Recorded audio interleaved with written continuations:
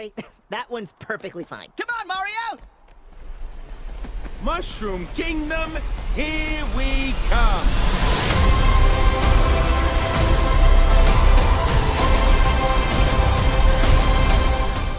After 30 years of planning, we finally get a proper movie adaptation of the Super Mario game. The Super Mario Bros. Movie was released 2 weeks ago, and I went to go see it in the theater, and I loved it. It captured memories so well that I was really into the movie. All the characters were there, the music, and of course the nostalgia. Mario and Luigi were played by Chris Pratt and Charlie Day.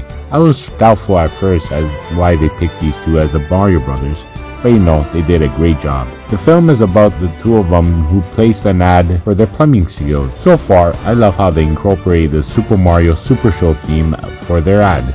We're the Mario Brothers, and plumbing's a game. We're not like the others who get all the fame. When your sink is in trouble, you could call us on the double. We're faster than the others. They finally get a call on Luigi's phone. I jumped when it was the GameCube theme. Super Mario Brothers!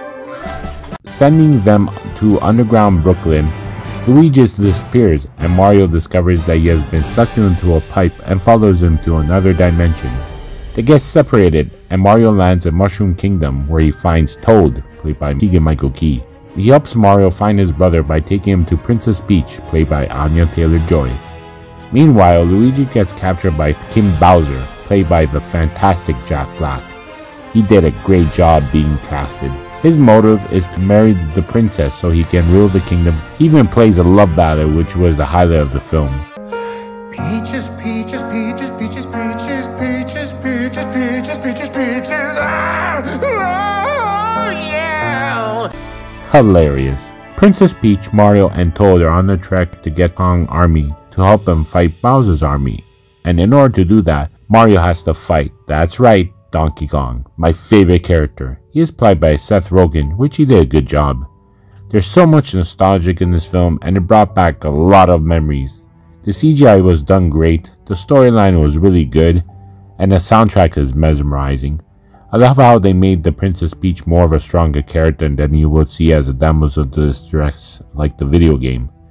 There are 2 post-credit scenes that are really funny to watch, so if you're a Super Mario fan like me, go watch it. You will be satisfied.